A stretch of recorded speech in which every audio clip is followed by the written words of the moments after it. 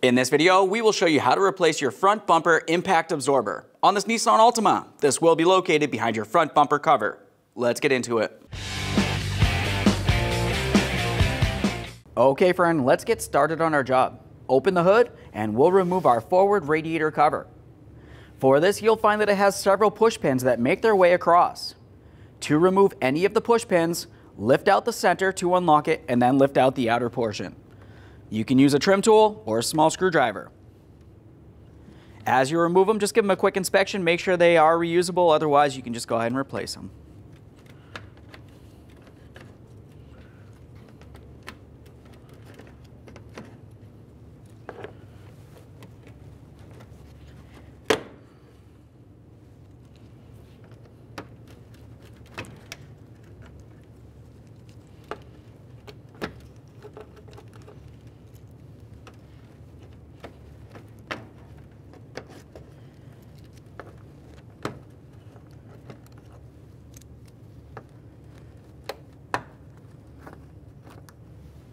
Now we can take hold of this and remove it from the vehicle. Under the front of your vehicle, you should have a plastic plate that makes its way across this area. Ours is missing and the front bumper cover is a little broken, but typically there is a couple bolts and some push clips. Go ahead and remove those.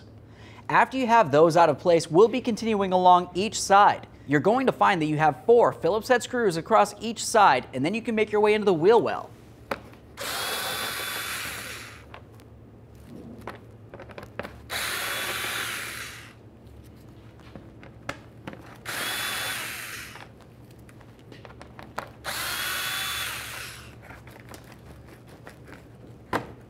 Now that we have those screws out of place, we'll continue making our way up inside the wheel well. Along each corner in this area, you're going to find that you have a mounting screw that you will have to remove.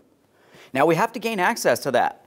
Take hold of the bumper cover, stretch it away from the inside wheel well, and then start carefully pulling the wheel well away from the area. Be careful for any pinch points. We need to bring it all the way up here, and we'll hold it in place with something as basic as a chunk of wood.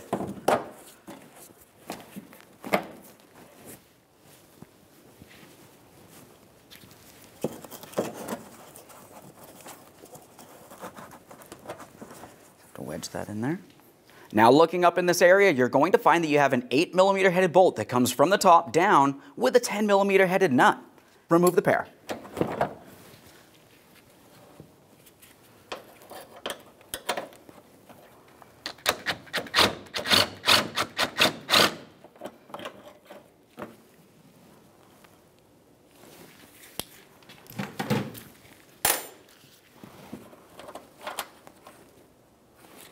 At this point, you can take hold of your bumper cover, give it a wiggle, and start pulling it away from the fender.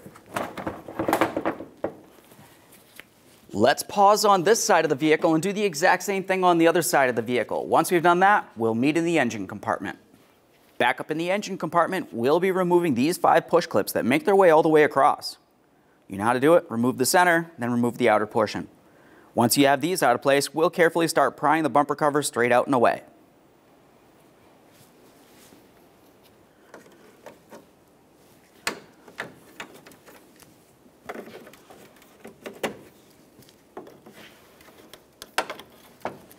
Hold that bumper cover in place with your knee. With all the push clips out of the way, we'll be continuing on with a flat blade screwdriver. Carefully make your way inside of this area, right along this notch. We want to pry up against the bumper cover and this area, and gently separate it. There's one side. And the other side came apart already. Anyways, you would just come right along this side here and remove the bumper cover. With the front bumper cover out of the way, we have a clear view of our impact absorber cover. You'll find on each side of it you do have a plastic push clip to remove. We'll remove the center to unlock it and then the outer portion here. Quick inspection. We have movement. Do the same on the other side.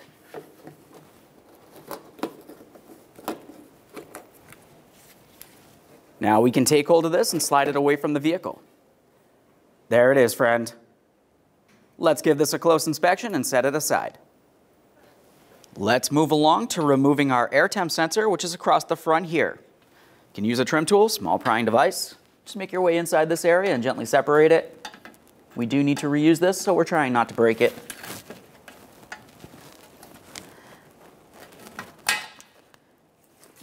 Follow that wiring harness.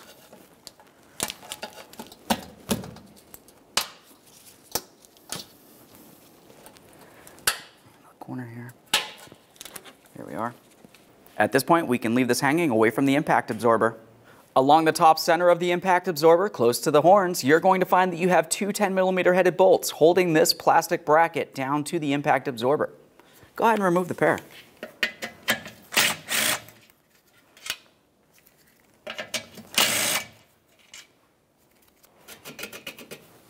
At this point, if you were to look along each side of the impact absorber, looking inside of this area, you'll find that you have four 13mm headed mounting nuts. We're going to remove 3 of these, but leave 1 in place. We'll leave it loose.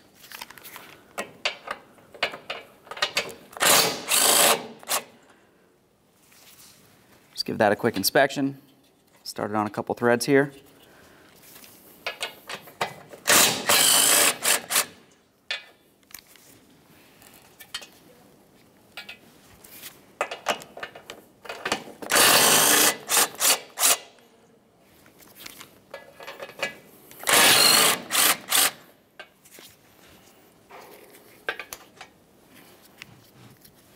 Let's pause on this side, make our way over to the other side of the impact absorber.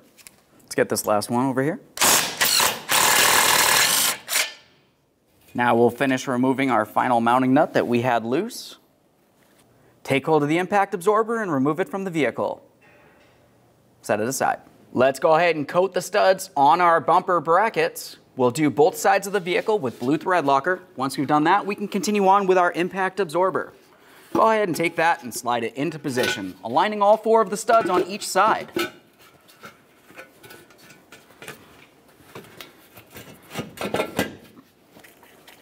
Start on your 13mm headed mounting nuts. Once you have all of them started, you can continue on to tightening them.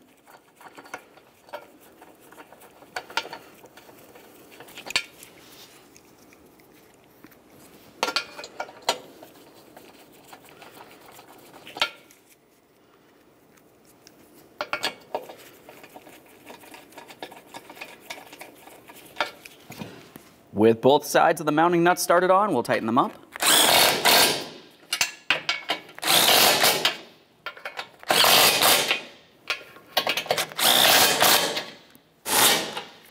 Now that we have those snug, let's torque these to 20 foot-pounds.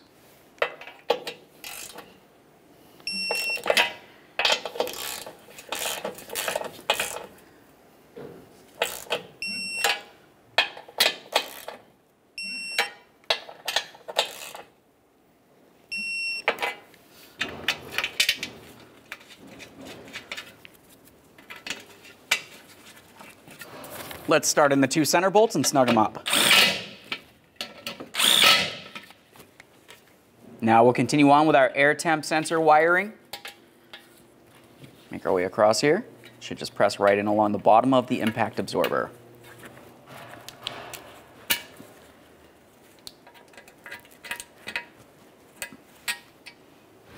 Let's get our impact absorber cover in place. Slide into the grooves here. Once you feel as though you have them in place, align the push pin holes and put them in.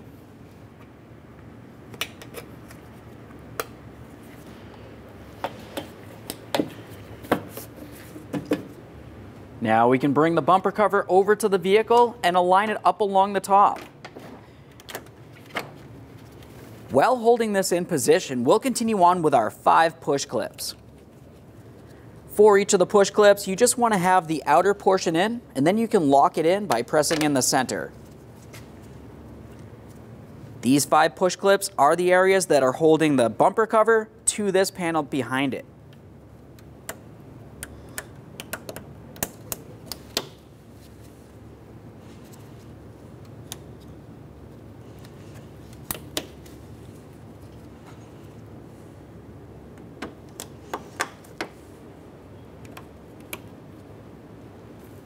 With those clips in place, we'll continue on aligning the rest of the bumper cover.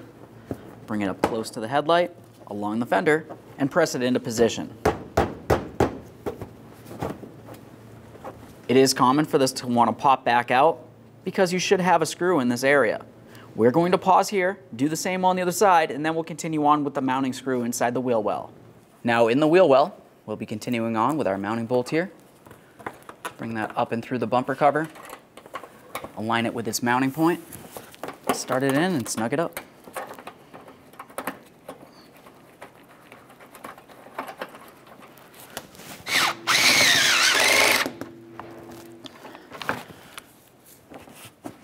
We'll press this into position. Just slide it right behind the bumper cover. There we are. Once you've done the same on the other side of the vehicle, we'll make our way underneath the bumper cover. Continue on with your Phillips head screws.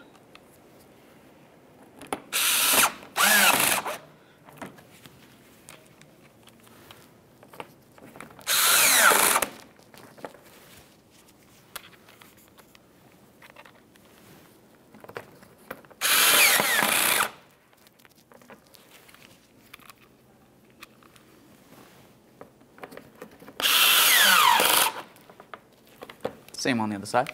We'll get this in position and put in all of our push tabs.